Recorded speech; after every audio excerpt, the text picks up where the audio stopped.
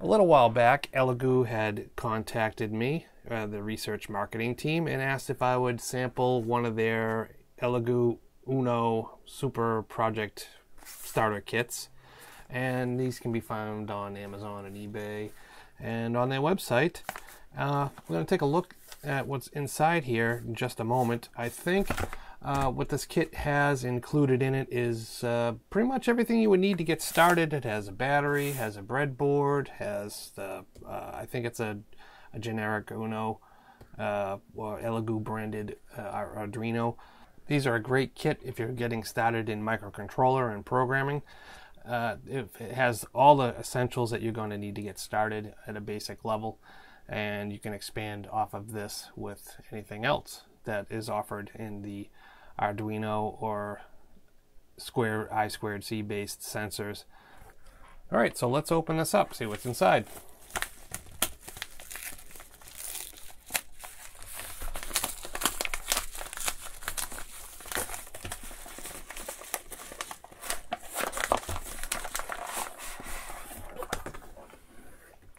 Super Starter Kit, Uno R3 project.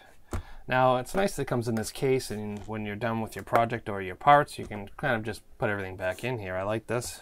It's a very nice case. Let's take a peek at the contents here. All right, right away, I'm seeing a thank you card.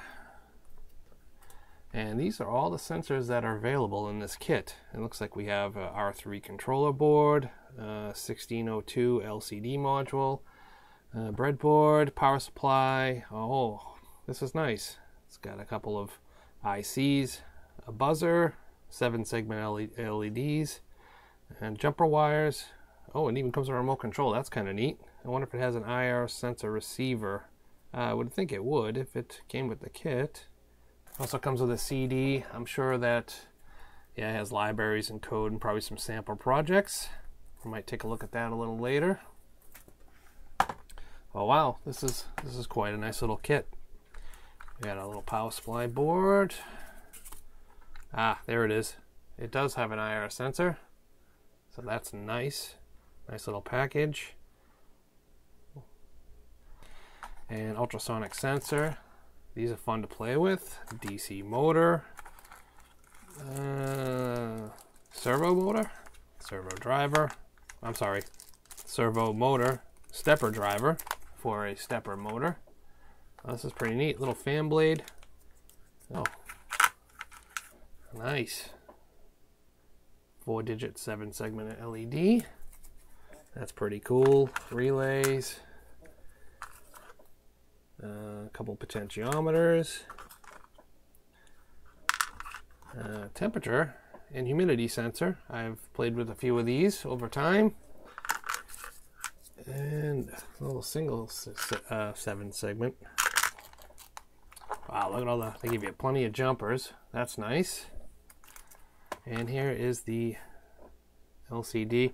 Now I kind of wish that they gave the I2C connection for this.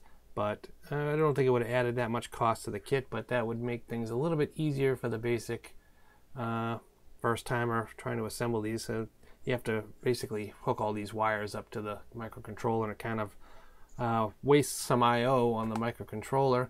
So what the I2C controller chip does, I might see if I have one here real quick. Basically it looks like this, and it would solder on the back of this board here, on the back of the LCD, and you basically get an I2C communication to the LCD. Like I said before, it reduces I/O waste on the microcontroller.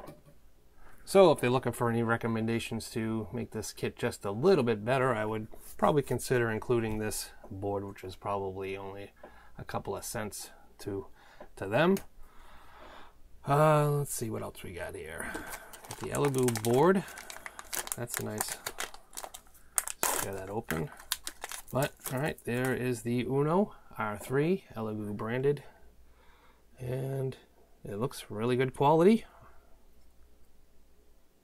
I like the black PCB. And, yeah, looks like a clone. Like any other clone you would see. Looks like a breadboard shield. That looks nice. I won't open everything up, but some LEDs. That's nice. ICs. Looks like a couple trannies in there. Yep, that's cool. Some push buttons, diodes, and looks like a little thermistor in there. And some photo cells. That's pretty neat. Got some photo cells in there. Those are always fun to play with for light and dark projects. A USB cord, and this must be the joystick controller, which probably, yeah, this snaps on here. And it's pretty neat. And the stepper motor, that's nice. Infrared remote control. Between these two here, I mean, you can have fun for days trying to, you know, program things to turn off and on lights or whatnot. I'd be interested to see if there's code on their CD for this. And we got a power cord here from the 9-volt battery to the Arduino. Well, some resistors. Looks like they give you some decent resistors here.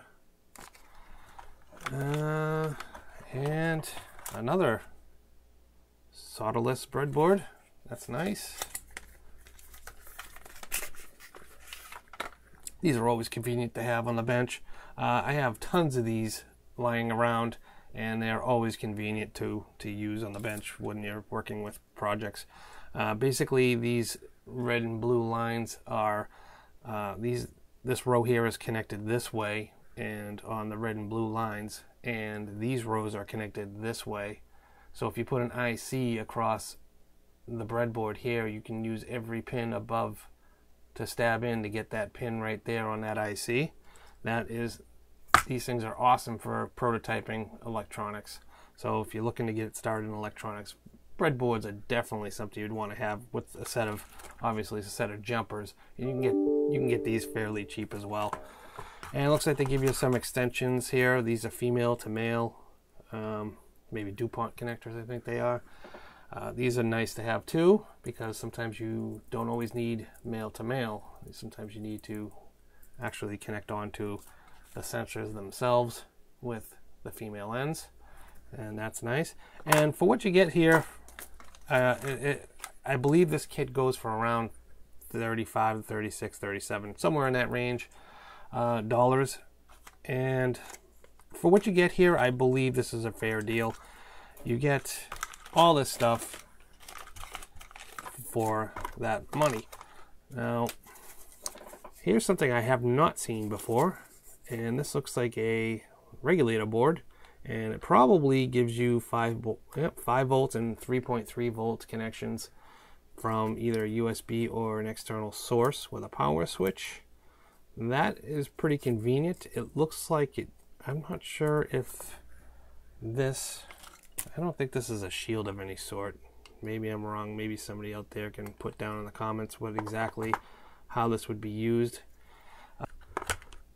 Holy Elegoo branded 9-volt battery. I wonder how much it cost them to make that.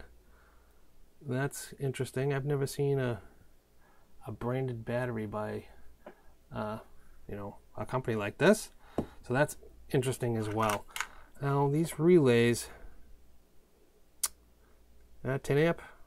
They're 10 amp relays, so that's a good current load. Like I said, a couple trimmers, 7 segments. Yeah, I don't know. Looks pretty good to me. I'm going to check out this CD and see what's on here. Maybe we can see if there's any projects on there and instructions. It says looks like PDF code and libraries. So I'm gonna pop this in the computer and see what's on it. Alright, so I've copied all the contents of that CD into a directory called Elegoo, and it looks like we have a driver document here. Basically, how to install a driver if you have to. I plugged it in my computer and did not require it because I've already probably installed this a while back, so I don't have to deal with that. Let's see, English. We got code. We got a bunch of projects here that come on the CD, RGB LED, digital inputs, making sounds. These look like a bunch of projects here. Yep, just Arduino INOs. So you'll have to install the Arduino IDE. Okay, it's an overview of all the parts. Photocell, serial monitor. I do believe this is what we're looking for. It might, okay, how to install the drivers, blah, blah, blah. I want to see, yep, okay, so it does have how the breadboard works, as I was saying earlier, how the connections work. LEDs, this is how the color code works on the LEDs. Arduino, how to hook it up. Okay.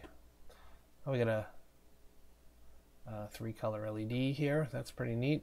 Those are always fun to play with. RGB. Looks like PWM theory. So it just basically looks like it gives you a general idea of how all these work. Now there's a voltage divider using the photocell. This is a pretty interesting little project, how to use a voltage divider and give your analog input, so you'll be able to get a photocell to correspond to a voltage on your analog input. That's pretty neat. Really simple and not bad. This is not a bad little kit. It gives you a lot to do for not too much money, and it will get you started in microcontrollers. I really like the servo and the stepper motor projects. Those are always fun to play with.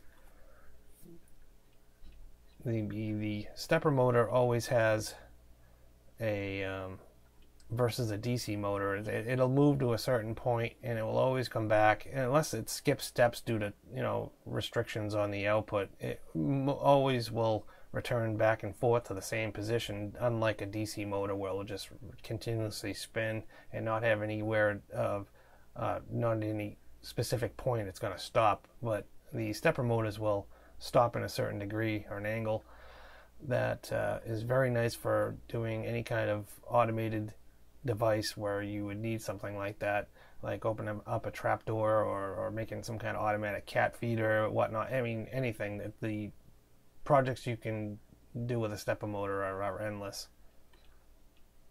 There we go, the stepper driver board. Okay, okay, now we're finally seeing this board here. That's how it goes on. It goes on that way. Okay, that makes a lot more sense.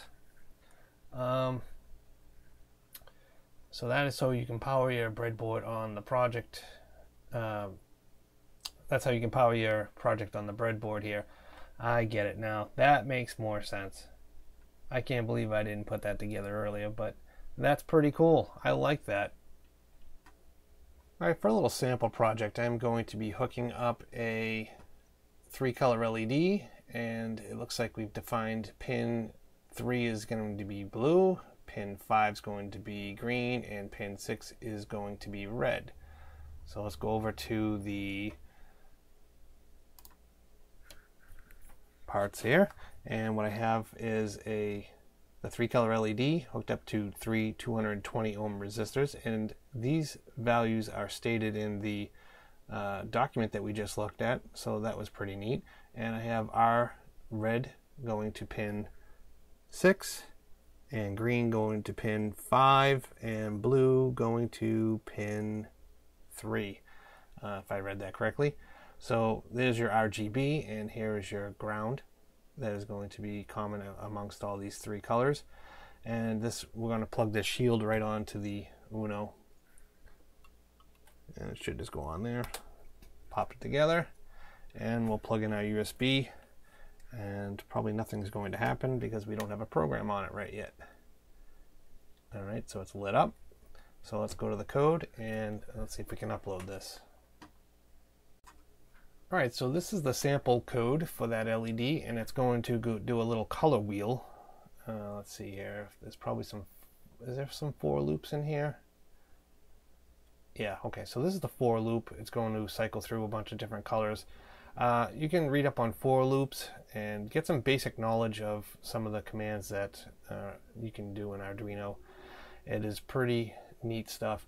So what I'm going to do is compile this to make sure there's no errors in the code, And down here you see done compiling, you get that, no errors, you're good to go to upload. So we're going to select, make sure we have our board select, Arduino Uno, and mine's on COM port 5, and that should be set to go. Now we can upload. It's going to recompile and then upload. So let's compile, uploading, done uploading. So that's it. Let's go back to the bench and see what it did. Alright, so it looks like it worked. It is cycling through the different colors. We got purple, red, green, aqua, every color in between. So that's basically it. Now you can expand upon this project if you want to put a switch in here. You can start it and stop it, and you know, you just have to write the code for it, but it's definitely possible.